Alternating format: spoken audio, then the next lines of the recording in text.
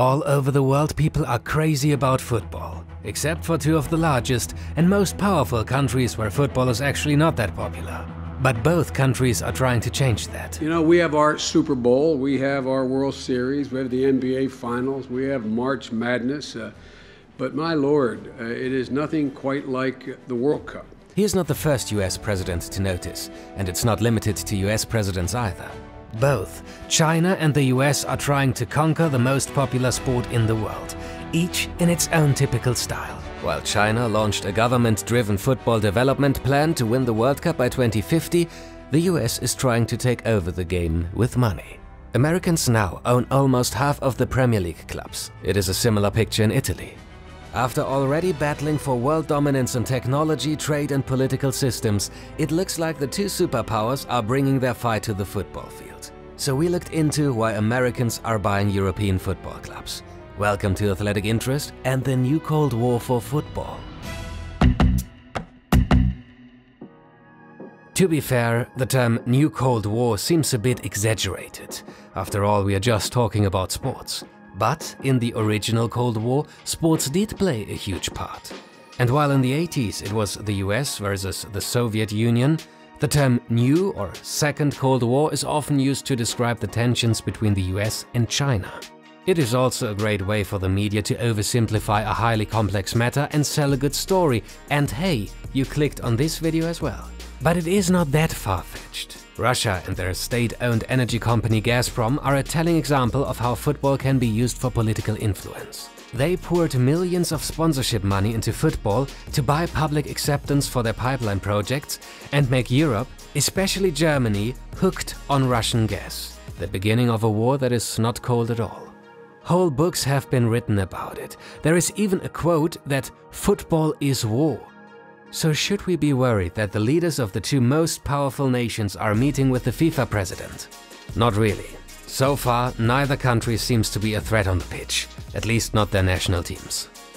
China can blame communism. Under Mao Zedong, the country was isolated from football's growing popularity. Even after China started to open up under Deng Xiaoping, the game was difficult to play as meetings of 10 or more people needed official sanction.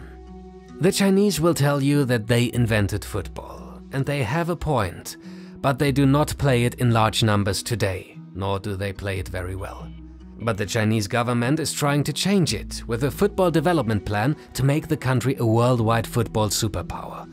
Loyal Athletic Interest subscribers will know our video about it. After President Xi announced the plan in 2014, international stars were lured to the domestic league and Chinese investors bought up European clubs to support the Communist Party's plan to influence global geopolitics through football. But then the government changed its mind and forced investors to pull out of their foreign investments to focus on the domestic market. More than half of the 20 European clubs owned by Chinese were sold soon after. And who took over from the Chinese? 5 years later, and US investors are dominating European football.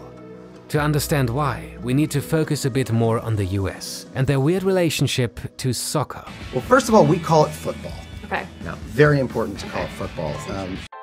The history of football in the US is long and complex, and you can read all about it on our Substack. But to keep this video short and sweet, here it is broken down into 50 seconds using a stock chart because it's full of ups and downs. The first high came in the 20s, with the creation of the American Soccer League that was at times even able to pay higher wages than the top European sides. But power games and corruption soon brought the first golden age to an end. What followed was a time where sports where one's hands are not used are commie sports played by Russians, Poles, Germans and other commies. Then Pelé joined the New York Cosmos and everything changed. At least for 2 years, because soon after, the North American Soccer League folded. When America hosted the World Cup in '94, it was again thought that football was on the up, but the MLS failed to build on the momentum. The US reaching the quarterfinals in 2002, David Beckham signing with LA, Landon Donovan's last-minute goal against Algeria. All those events were thought to be game changers, but none of them changed the games that Americans showed the most interest in. So where do we stand today? I just don't understand the game. I don't understand the game. Soccer is a communist sport. I don't get it. Some things never change. The same old Cold War rhetoric. But there are also other examples. Football in the US seems to be enjoying another renaissance, and just as they did in the 80s, FIFA wants to stoke the flames by handing the 2026 World Cup to America. A new century, but US football seems to be following the same boom and bust cycles that have defined its history. But this time, things could be different. No, really. To make our point, we need to talk about the cinema. These were the biggest films at the US box office during the 70s, 80s and 90s. From Rocky and Grease to all of those blockbusters where Americans saved the world from destruction. Each of these movies is saturated with pure Americana. The US was busy trying to make itself the king of culture, and there wasn't much room for anything foreign.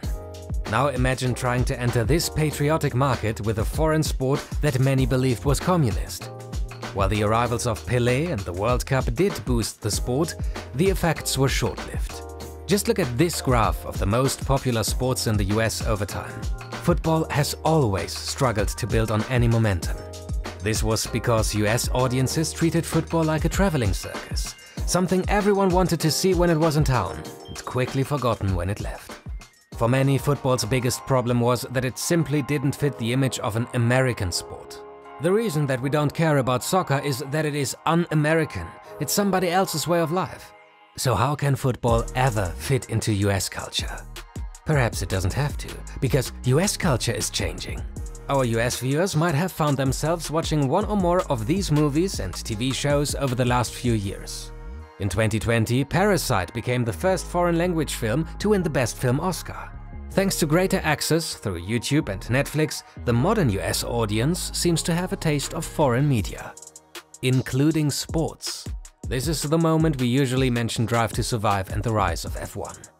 American investors have noticed this new environment, which has led to a significant power change in world football. Here are all of the clubs in European football that have been taken over by US owners in the last few years. American investors own the table. There are now more Americans with an ownership stake in English teams than American players. So while the Chinese decided to pull out their money and focus on the domestic market, US investors seem to be hungrier than ever for European football assets. But why are so many Americans buying football clubs? We can break it down into 3 reasons. First, buy a famous club, sit back and hope it breaks even by winning some titles. Then let inflation do its work and potentially cash out. Second, content. Clubs like Venice, Fiorentina or Wrexham all try to build entertainment brands. But who better to explain a content strategy than 2 actors from Hollywood? The sports is storytelling. I mean, all of it lives and dies with context. So understanding which players are there and how they got there and what it means to them to be there is everything. The ecstasy of trophies and the despair of relegation is the ultimate storytelling. And the American owners think they have found the perfect audience. Americans. They are not the first ones to have this idea. Let's look at the third and maybe most interesting reason. American investors are treating European teams as undervalued assets that can easily be flipped for profit. Because they are shut out by the high valuations of American sports teams, they focus on the European market to spend their capital, powered by low interest rates, broadcasters' appetite for live sports, and an investment culture that prizes high-reward bets. And that is exactly what they are doing.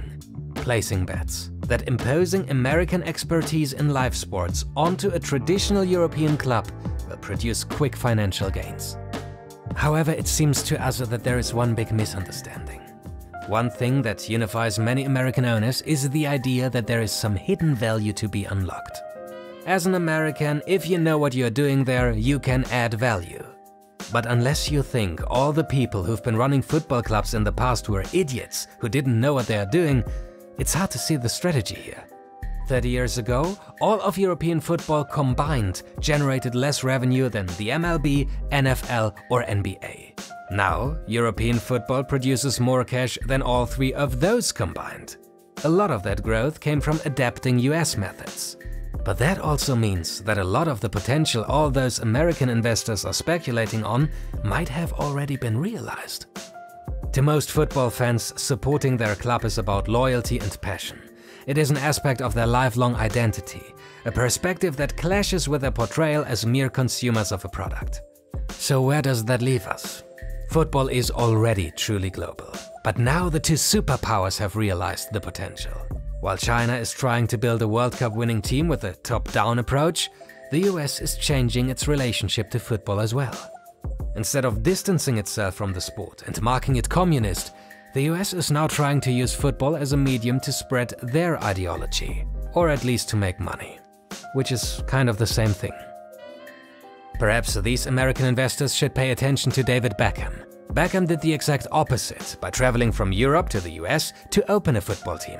Instead of attempting to integrate his ideas of football, he created a club that faithfully represents the community of Miami and their relationship with football. Nobody personifies the marketability of football better than David Beckham. He shaped the Galacticos era, helped boost the image of the MLS in the US, and even worked as an ambassador for football in China. He is also the perfect transition to our video sponsor Shopify, because as many other world-class athletes, David Beckham is using Shopify to manage his business. We actually made a whole series of videos about athletes who trust Shopify as an easy-to-use, all-in-one commerce platform. Shopify empowers athletes and entrepreneurs around the world by providing the resources that used to be reserved for large corporations. In that sense, it is the perfect tool for the business athlete generation, because it allows you to pursue independence and follow your dream. So if you have a business, want to scale and sell online on all major social platforms, Shopify is the way to go. We hope this got you inspired, and if it did, make sure to check shopify.com/athleticinterest or the link in the description and build your business today. Thanks a lot for supporting us.